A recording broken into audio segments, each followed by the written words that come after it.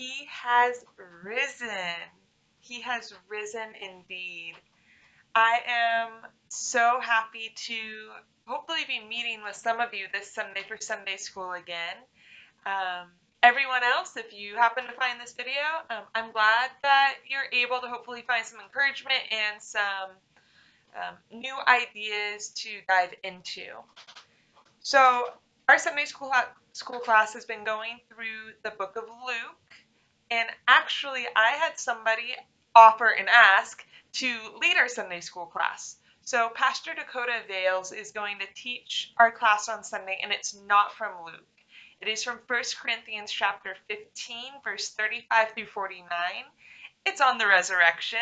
So in good Easter spirit, Easter's not a single day, people. In good Easter spirit, we're going to learn a bit more about the resurrection. I don't know what Pastor Dakota is bringing to us. So for this video, I just want to give an overview of 1 Corinthians again, which I'm not starting in chapter 1. I'm going to focus on chapter 15 on the resurrection. But I wanted to recommend a video, and I'll put the link below here. And so it's from the Bible Project, and it's their video on 1 Corinthians. It's 9 minutes long.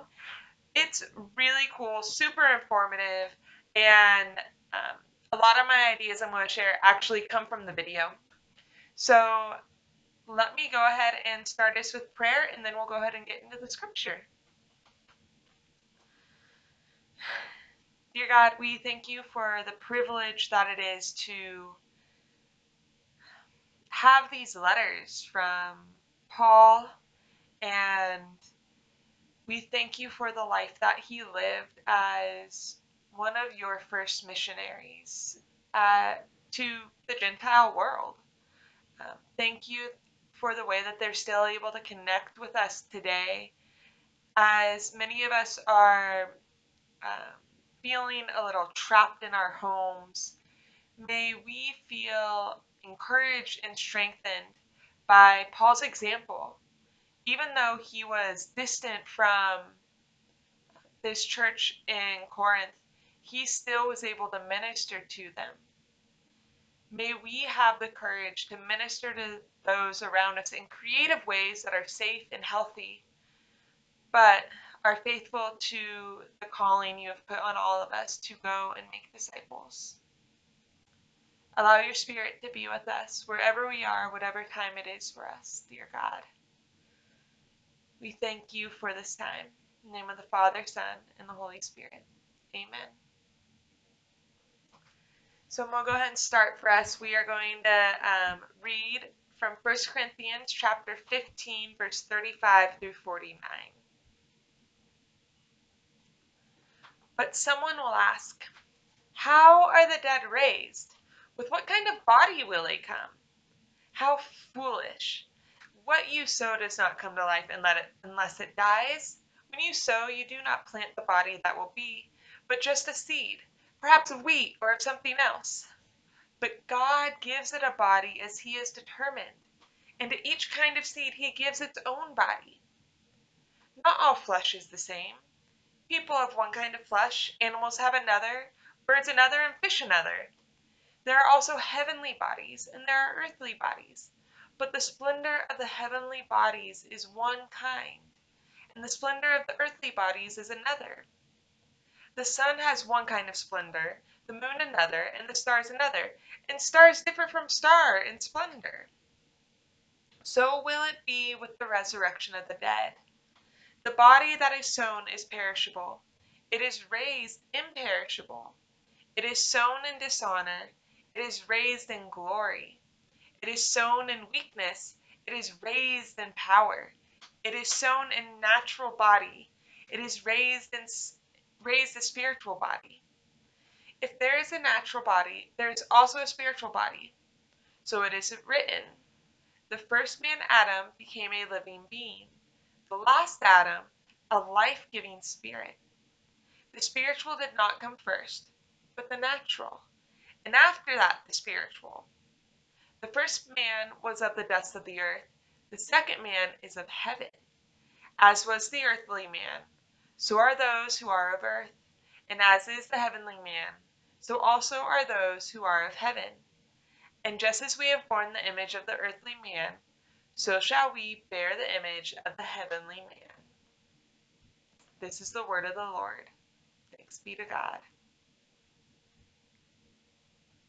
So right before this passage, we actually hear from Paul reiterating essentially that the gifts we are given, the graces we are given, are to actually build everyone up in love. The beautiful example of the bodies given. We need eyes, we need hands, we need toes, we need belly buttons, we need everything in order for that body to function. And we need the whole body to function so that the true work of love can be done. And so now here we are with the resurrection. And apparently some people are saying, it doesn't matter, it's a silly idea.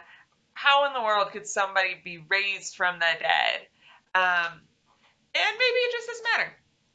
And this is the type of thing I imagine hearing today still. Jesus can be seen as a great person, did good things, loved well, was a kind soul, but to raise from the dead, that's just a little far-fetched. Also, what's the big deal? Let's just say he was human, had a good life. Well, as Paul would put it, all of it is a big deal. It's a huge deal. It's a game-changing deal. It matters. There were witnesses to him dying on that cross. And not only that he died, but that he was stabbed just for good measure, to make sure he was dead, which fulfilled a prophecy, which I think is pretty awesome. So there's plenty pointing to Jesus was good and dead. Just, it happened. He got wrapped, he got oils, well, I guess he didn't get oils. The women went to do that. Anyways, he got a cheap burial from the Romans. He was dead. Put in a tomb. Big rock pushed in front of it just for good measure. And so there were witnesses to that. There were also witnesses that that giant rock that was pushed in the front for good measure rolled away somehow. But then on top of it, he was gone. That was one of the big deals when the women came and said that Jesus wasn't there. One of the reasons the disciples potentially panicked or had a lot of feelings was, well, somebody obviously stole the body. Which, let's be real, most logical minds would go to that. They want to be, oh, he got up and walked.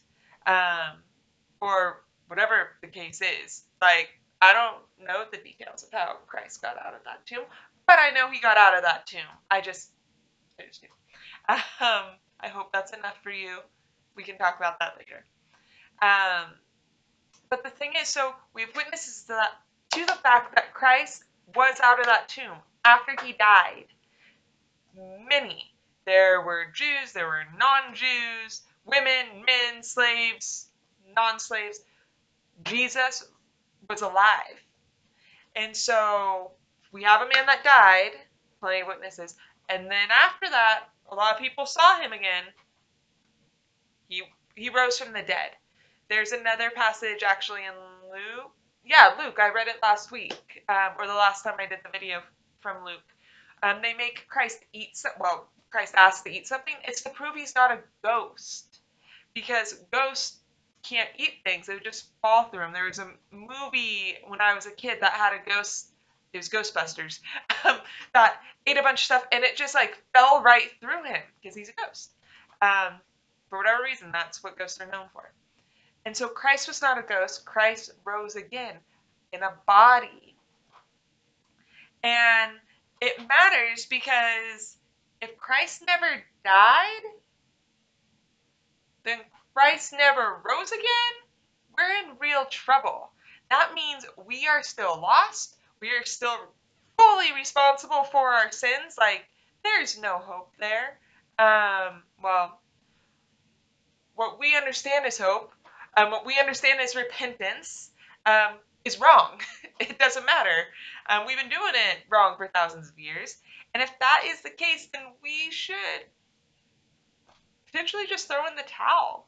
Um, it's pretty hopeless, and even as I say it, um, but the thing is I do think Christ rose, and it's because of the resurrection we have hope. We have a reason to live the best lives we possibly can, which is what Paul's been getting at throughout the first bit of this letter. Is it matters how we treat our bodies and how we treat others. It matters what we put into it. It matters how we interact with the world around us. Because the reality is we need to be able to keep Christ as that cornerstone, as that center. And if we start to forget that, if we start putting ourselves first or other things, other gods, we're missing the point. And as the video put it, the resurrection makes the gospel an announcement about Jesus and this whole new reality that is now possible. And so, in terms of chapter 15 and the verses Pastor Dakota is going to get at with us, this is victory over death. That's the game changer. That's the part of the new reality. Victory over death. If we don't have to be afraid of death, what's holding us back? So that's what I have for us this week. I'm excited to see what Pastor Dakota brings to us. Go watch that videos. Again, it's 8-9 minutes. It's the Bible Project on First Corinthians. I highly recommend their channel. Their stuff's really good. You may also check out um, John Wesley's has his last name, but I'll put it in the comments too, but he has where he did like um, his opinions on scripture. It's not a commentary, but um, he did it for First Corinthians, and so his bit for First Corinthians 15 is pretty good, I think, and talks about why it matters, what's going on. So yeah, so go ahead, look at this scripture in the big story. Look at this scripture as the Corinth church would have been seeing it. They obviously are thinking some things potentially in disagreement with what the Christian church believes. You may also go look at the Apostles' Creed and the Nicene Creed. They're going to deal with the Trinity as well, which this will deal with because Christ was able to rise from the dead because he's God. So we get into some Trinity stuff. So again, I don't want to steal Dakota's thunder. I have no idea where he's going with it. So go read, study. I look forward to seeing some of you on Sunday. If you have any questions or comments, feel free to leave them here. I miss seeing you in person, but you are prayed for, you are seen, you are loved. Go in peace, friends.